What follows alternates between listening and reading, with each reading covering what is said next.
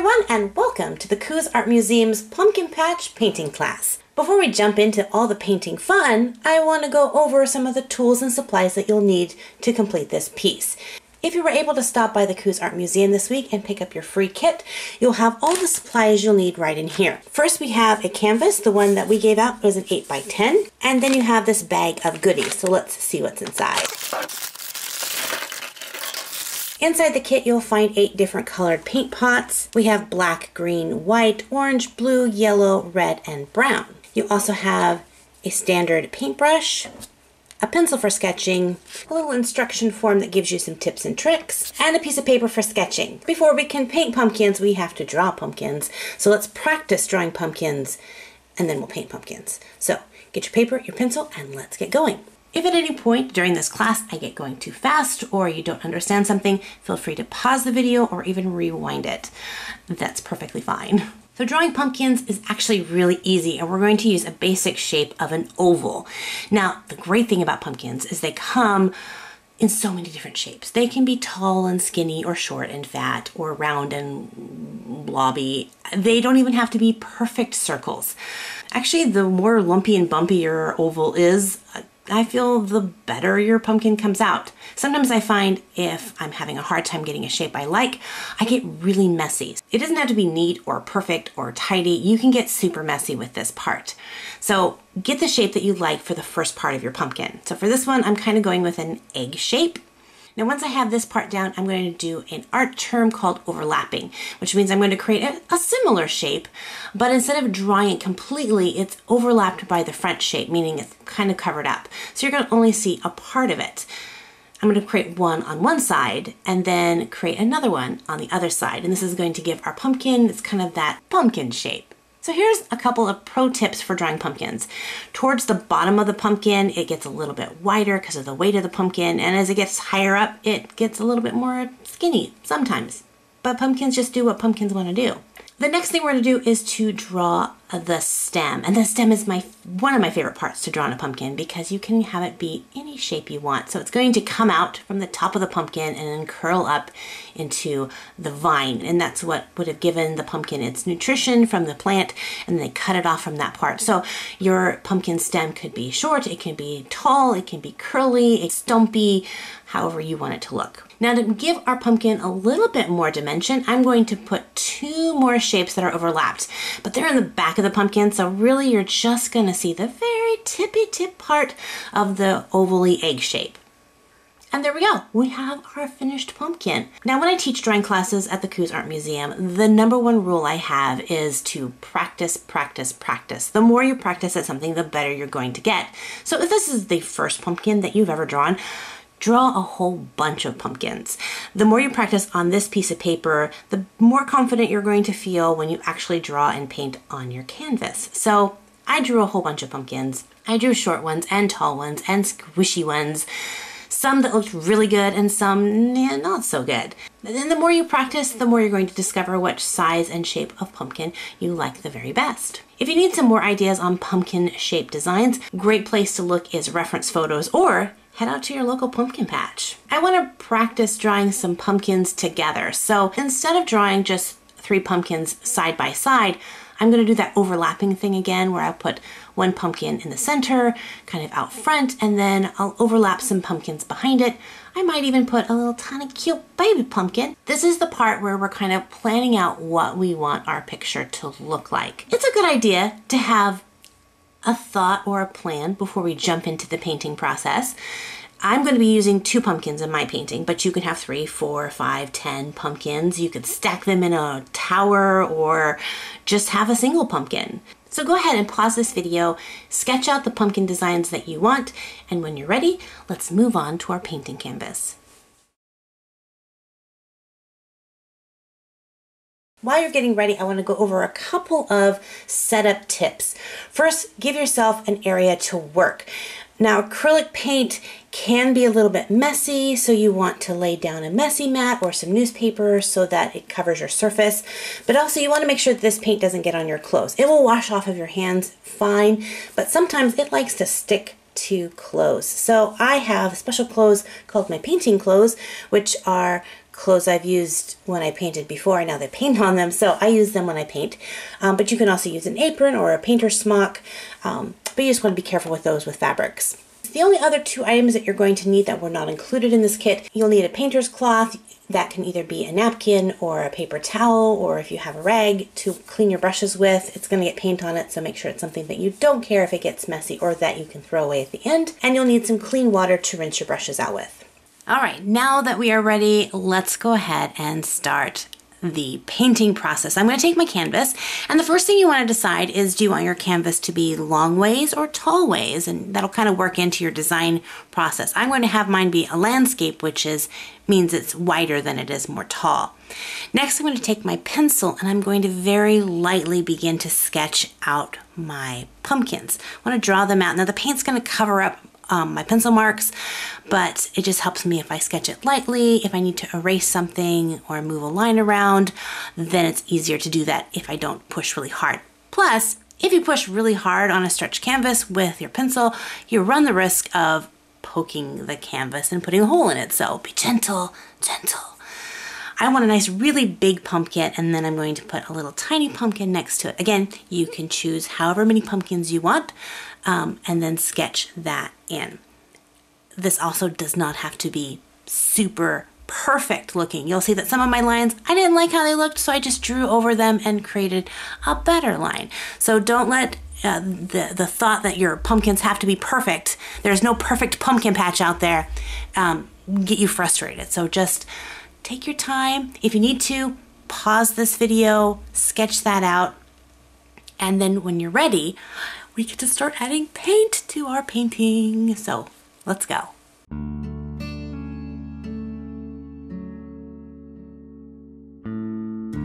Now, bonus tip.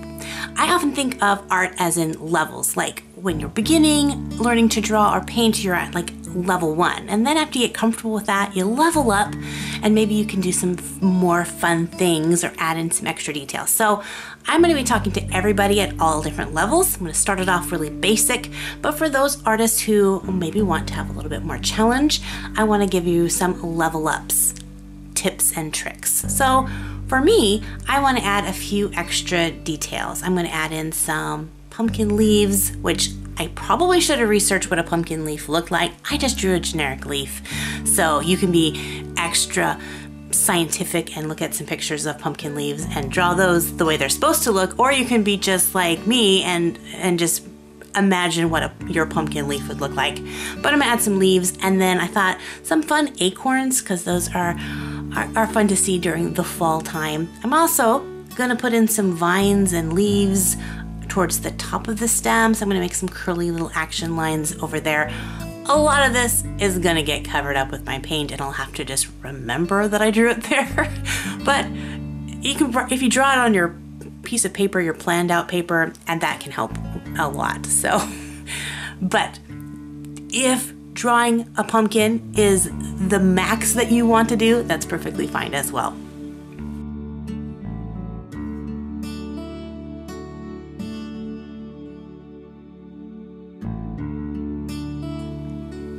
We have now officially entered phase 2. We've designed and sketched our pumpkins out, and now we are getting ready to put paint on.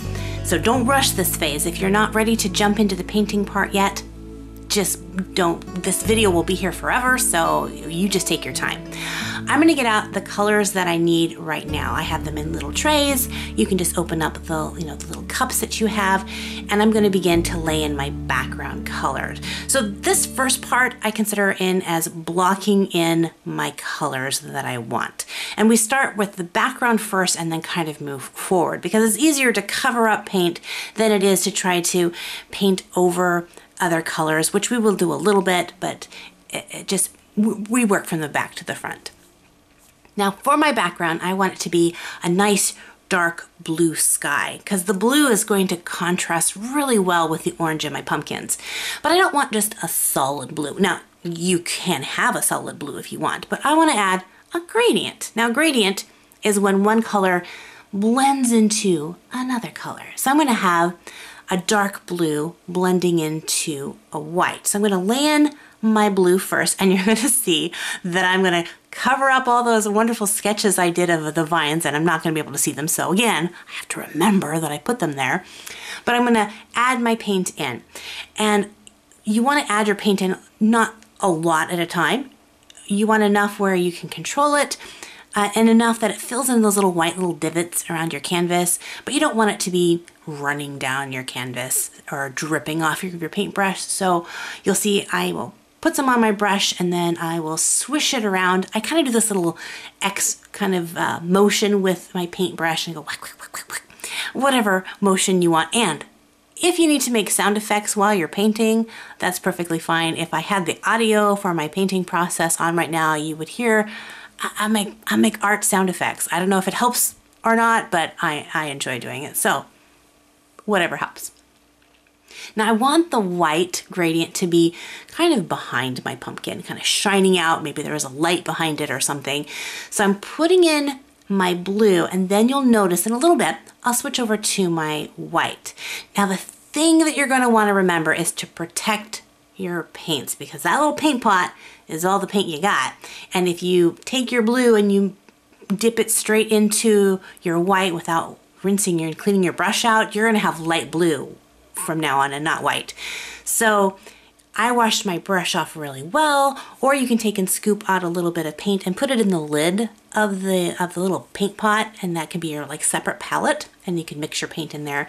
But I'm going to take my white and I'm going to put it on my canvas, and then I'm going to blend it up into the blue, and I'm going to whoof, whoof, whoof, whoof, make my little sound effects as I brush those paints together, and you'll see that the white then turns into that baby blue and then into that darker blue, which makes my gradient. Again, if you want your sky to be a different color, if you want to have stars in the back of your sky, if you want a black sky, if you want, just a straight blue sky, this is your painting. You can do whatever you want.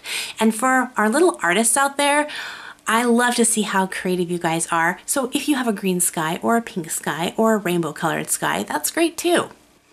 Now, I'm going to bump this up to the next level, and I'm going to create a 3-color gradient. Instead of having just white merging into blue, I'm going to add black into that to make it super dark blue. So I'm going to put that on the very far edges and then mix my blue into my black. So it's going to have a tri-gradient effect.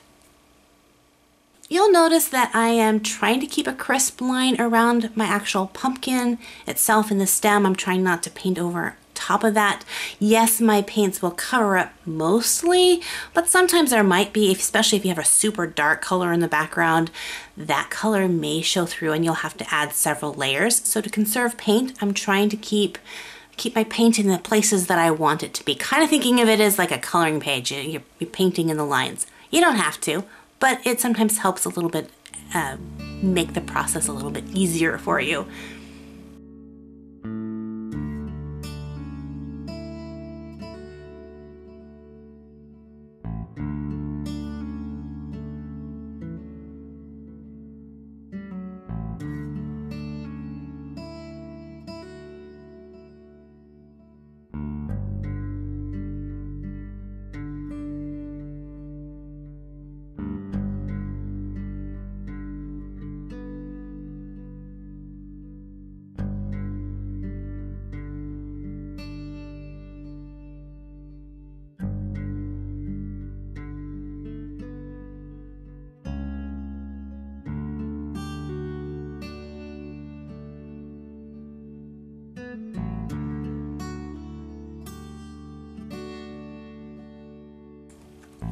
All right, now for another little bit of a level up point. I want to create a little texture in the background.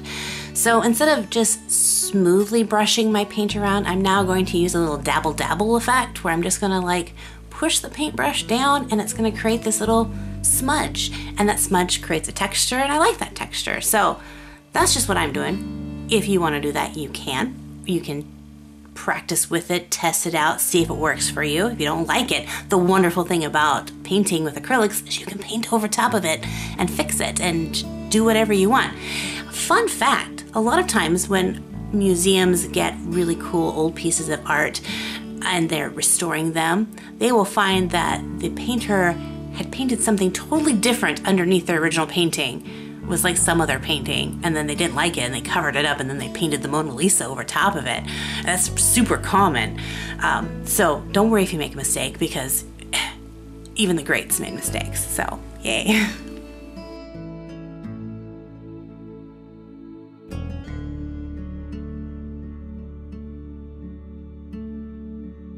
The next part is I'm going to be painting the ground. So I'm going to be using brown.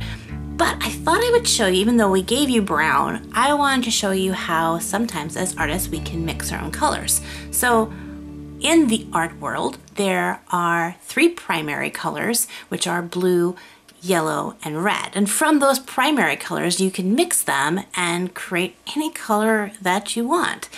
And so that is a fun thing to play with. In fact, I highly recommend that when you're done completely with your painting and you go to throw your paint pots out, the leftover paint, take a scratched piece of paper and have fun mixing the colors and see what kind of shades and colors you can get. It's really fun.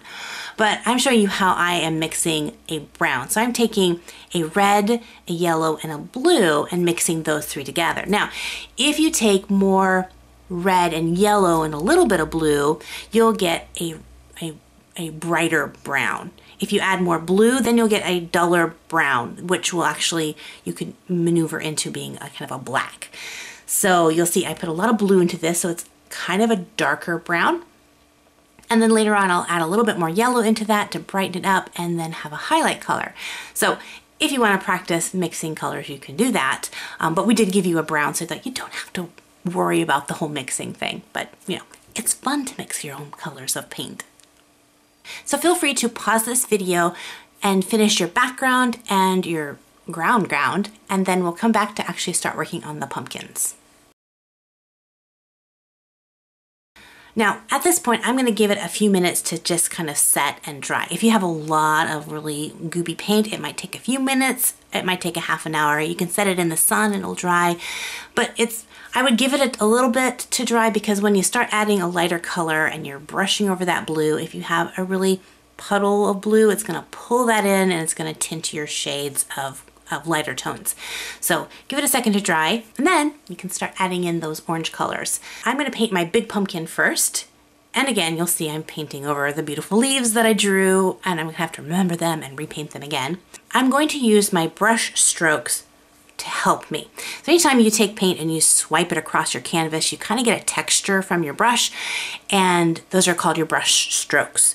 So I'm going to try to the best of my ability to use my brush strokes in an up and down curved motion that kind of would simulate the grain or the texture of an actual pumpkin as it grows. It has those kind of veiny things, and it just moves in that direction. So wherever I can use things to help out my painting, I'm going to do that. So this is level 1, putting your pumpkin in all one color. It's a beautiful orange pumpkin, but we're gonna level this up and we're going to add a little bit of shading. Now, when we drew a pumpkin, we drew those shapes, the big ovally shape and then the 2 oval shapes on the side. Those are kind of those ribs or bumpy things. I don't know the technical terms, but the textures. So I'm going to very carefully look at my painting. I can kind of faintly see those lines, and I'm going to add a little bit of red to my orange, and it's going to darken it in a little bit. Again, you want to protect your original color, so I'm going to use the top lid of my paint pot, or if you have a palette, you put your paint in that and mix your paint. Don't mix it in your original one, because then you only have that color. But I'm going to create just a darker touch of my pumpkin color, and I'm going to put that on the back sides of those 2 circles that are overlapped. And you'll see that I'll gradient out the color from those back parts so they kind of floof out, but when they overlap behind the first big circle, I let it be kind of a crisp line, and that's going to draw some attention to that. It's going to push that forward. So here's a fun art thing. If you add light to something, it generally brings it forward. And if you add a shadow or a darker color, it tends to push things back. So I'm going to use that to help me with my pumpkin to make it look not like it's just a smooth circle, but that it's It's a lumpy, bumpy pumpkin. With that in mind, I'm going to take some of my yellow and I'm going to add some highlights to that. So I'm going to put that right on the paint. Now my orange paint is still wet, so it's going to blend really nicely with all of my colors. So I'll just dab that yellow paint right on top of that and then use my brush to kind of smooth it out and just kind of get it to play with the orange a little bit. I don't want it to just disappear, but just kind of smooth it a little bit. And you'll see how that just kind of pops the front part of the pumpkin out. I'm also going to add a little bit around the edge just to kind of bring a little notice to that. It's going to get a little bit of highlight from the light that's coming from behind it. And that makes a fun little pumpkin. Again, if you want just a solid orange pumpkin, that's totally cool. And I didn't paint like a face on my pumpkin, but I know a lot of my art students like to do that. They like to carve the little pumpkin, so you could jump in with your black and paint in your eyes and your mouth. I know that's always a fun part. You could do that right now if you wanted to. So go ahead, paint your big pumpkin, pause this video, and when you're done with the orange part of your pumpkin, then we will come back in for the next part of our pumpkins. Okay, it's time to paint my second pumpkin. So this is also kind of like a level up or just a little bonus idea that not all pumpkins are orange. Some of them are white, some of them are green, some of them are kind of brownish, some are yellow. So you can change up the colors of your pumpkins. I'm gonna take some of my green and in a separate little dish, I'm gonna add a little bit of white to it to make it a very minty, light colored green. And I'm gonna paint my baby pumpkin that color, so it kind of has a little contrast. The same thing is gonna apply. I'm gonna put my base color in, and then I'm gonna go in with a darker shade to kind of add in those textures around the lines. So have fun with painting all your pumpkins, and then we'll come back to work on the stem and some of the leaves and some of the details. So paint on, painters!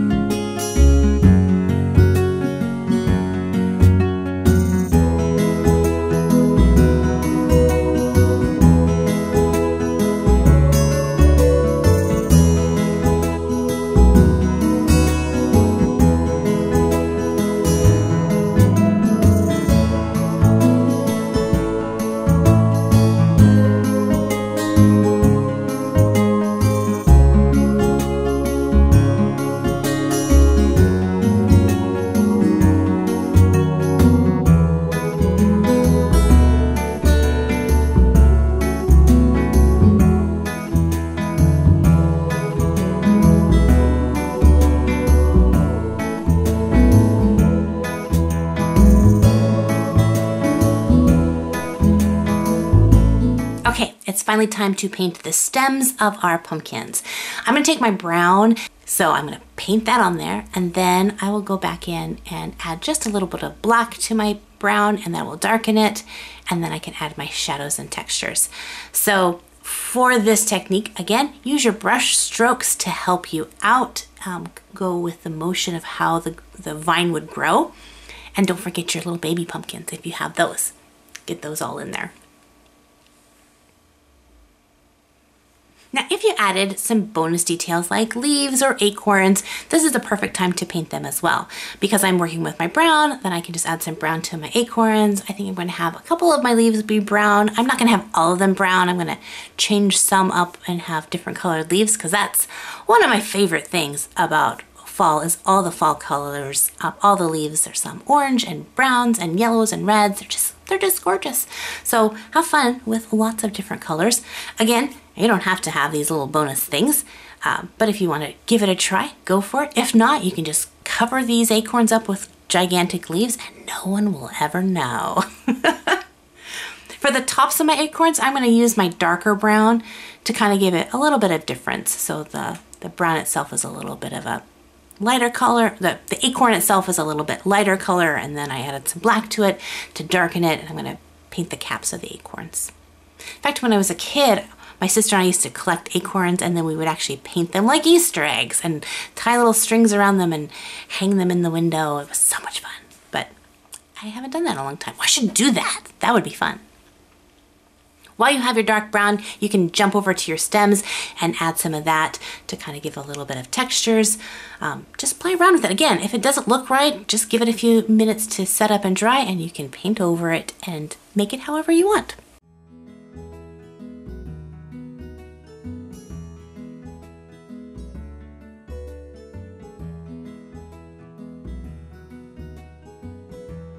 Okay, let's get on to the painting of the leaves. Again, I told you that the leaves can be lots of different colors. You don't have to have a red leaf or a brown leaf or a yellow leaf only. You can have all the leaf colors. So I'm gonna start off with a nice vibrant red leaf, and I'm gonna paint my first big leaf in front of my pumpkin that color.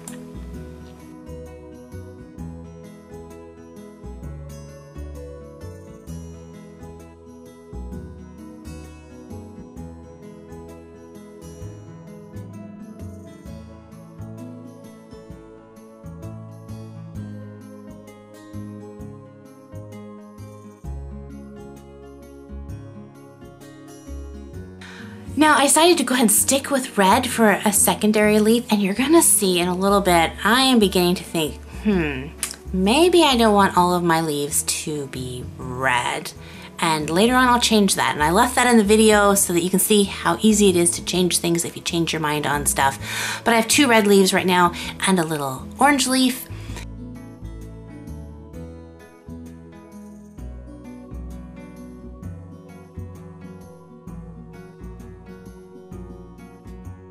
I'm gonna take that orange and I'm gonna add a little bit of highlights to my leaves. I'm just gonna tap that in there with some little swishes and blend that in. It doesn't blend super great because my leaf was already kind of drying a little bit, but you can still move that paint around and kind of smush it. You just don't wanna cover everything with your highlights, otherwise your highlights then become your base color. So you wanna let your undercolor show through a little bit, and just less is more when it comes to highlights. Go slow.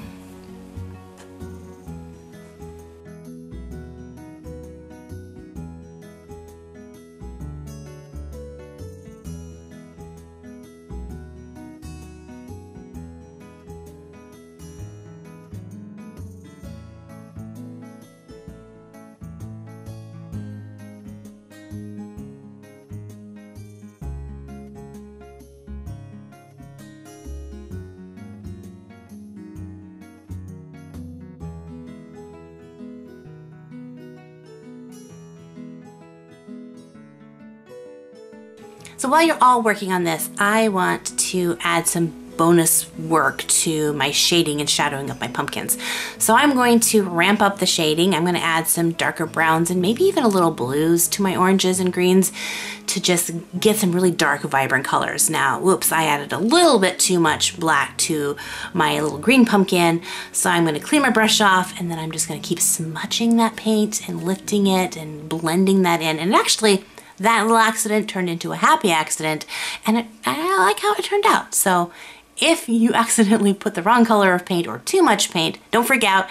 Just take a deep breath and keep working with it, and you'll never know. It might turn out for the better, like with my little pumpkin. So now at this point, I'm going to add in the vines and leaves that I drew in and painted over.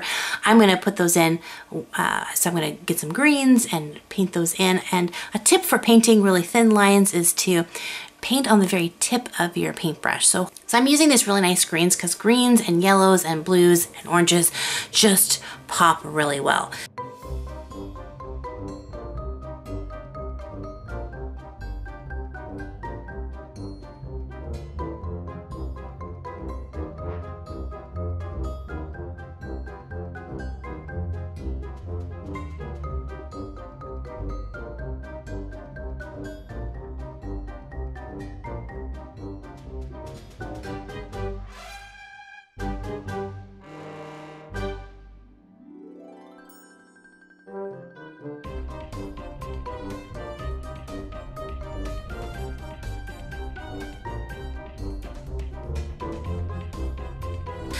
But it's at this point that I have decided that my gigantic red leaf is so close in the same color as my pumpkin that it's just not popping.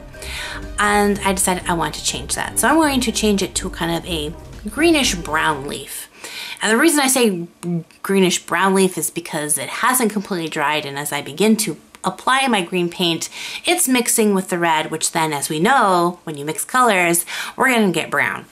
But that's okay, because it's in the process of changing from a healthy living leaf to being a shriveled up brown leaf.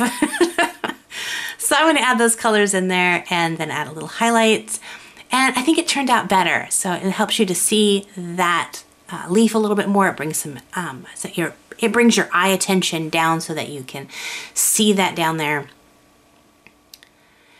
And really what we have left now is just the fun details. This is going in and looking at all the different parts of our painting and deciding, what do I want to change? What do I want to add? What do I want to fix? You never want to rush your paintings. There have been times that I've worked on paintings and have thought, it is done, I am finished, I even signed my name. And then like weeks later, I look at it and I go, something's not right. And I will take it back and I will work on it and fix it. I have pieces I've been working on and doing little things to for years now. Some art never ends. So don't give yourself a time like it has to be done by now. So one tip that I will have, if you think that there might be something off on your painting, set your painting up and then walk to the other side of the room and look at it from farther away. Changing your perspective of how you look at things can help your eye to see areas that you might want to put more attention to. Another tip is to hold it up in a mirror and look at it in reverse. That can help you see it in a new perspective as well. I see so many things in my paintings that I want to fix or change when I do that. So that's a little artist tip for you. So when everything is the way you like it, or at least close to the way you like it, we have our finished painting. Give it a good day or two to dry before you decide to hang it up. And another bonus tip is if you have any leftover paint, you can paint the edges, the sides of your canvas to kind of give it a little finished look. I would love to see the paintings that you guys created. So if you want to, post your finished paintings on social media. The Coos Art Museum is on Instagram and Facebook, and we would love to see your artwork. So make sure to tag us in your social media posts. And we have plans of doing more of these, especially during the holiday season. So if you're not yet, hit that subscribe button on our YouTube channel so that you don't miss out on any of our upcoming tutorial videos. And make sure to follow us on social media on Facebook and Instagram. That way you'll be kept up to date on all of our future classes, whether they're online classes or hopefully soon in-house classes. I can't wait. So until we meet again, remember to stay creative.